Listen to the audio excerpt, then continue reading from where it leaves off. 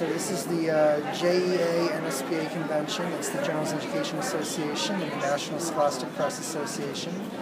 There are student journalists from all over the U.S. They've descended on Washington, D.C.